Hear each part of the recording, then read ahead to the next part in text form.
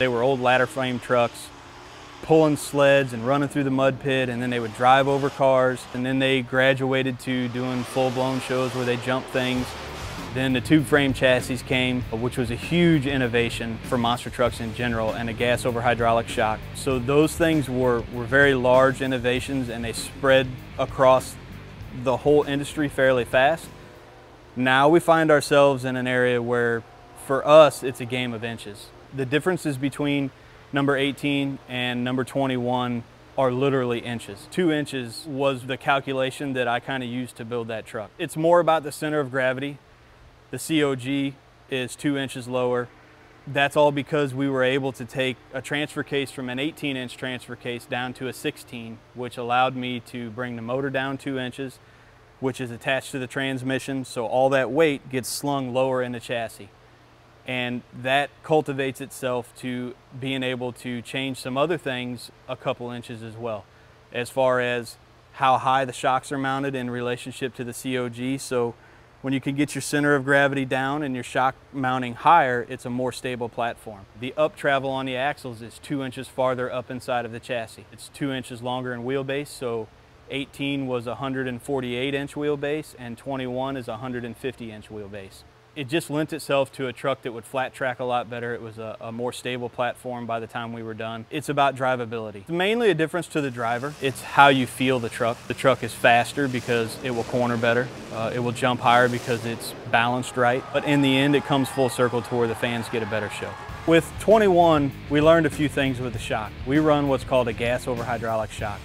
What that means is everything that's in red in this shock is fluid. Then everything in blue is gas, and we run nitrogen. So this is all oil across, over and down, and then this is nitrogen. Gas over hydraulic. So you put a predetermined amount of nitrogen pressure in here, and that's based on how much nitrogen it takes in all 8 of your shocks to hold the truck at a certain ride height. As the shaft goes in and it displaces oil, it moves this piston down and it forces it against the gas. From whatever hit you take, this regulates itself and pushes back, which shoves the shaft out. This is the nitrogen piston right here. This is what everybody ran for the longest time. When you're trying to seal a gas from a fluid seal isn't really what you want. What would happen is gas would slip past the fluid seal and get trapped in the middle, or it would slip past both and it would aerate all the oil. Then the shock doesn't work right anymore.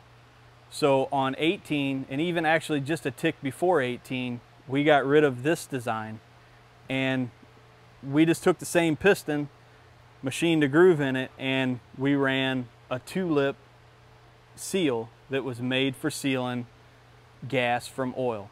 That was a huge advantage for us. Then when we built 21, we learned from 18 that the higher we jumped, the faster the speed was, that this piston was rocking itself in the bore and it would scratch all the inside, and then it would make it easier for gas to bypass through those little scratches. We came up with this design, which now has a wear band on the bottom and then same seal, and it just has a rubber backer that goes in. That's to keep the seal out against the wall of the shock.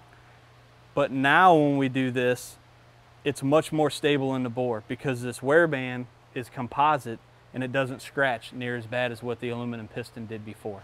There's a lot of time that is spent in rebuilding shocks. It's probably the most complicated part on the truck, and it is the one that the driver feels the most. This particular shock that's on this truck is the gas over hydraulic, but this one is referred to as a reverse accumulator. Instead of having the crossover in the top of the shock, the crossover is now down here in the body of the shock, which means that your nitrogen piston is still in this chamber, but your gas is up here now, and your fluid goes from here all the way down and up into the body.